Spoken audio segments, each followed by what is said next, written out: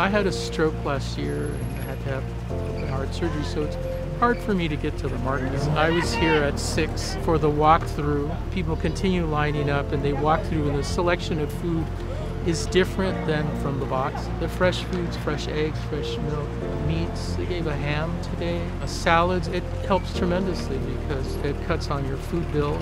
They often give you some other items that are really useful, like masks and sanitizers, and some very useful items. I look forward to seeing the same people every week, and I've gotten to know some other people. There's a lot of needy people, so I'm glad that the donors, you all can help us, and thank you for your generosity. Thank you for opening your hearts and your wallets, and for the volunteers. It's something it's very needed and very useful.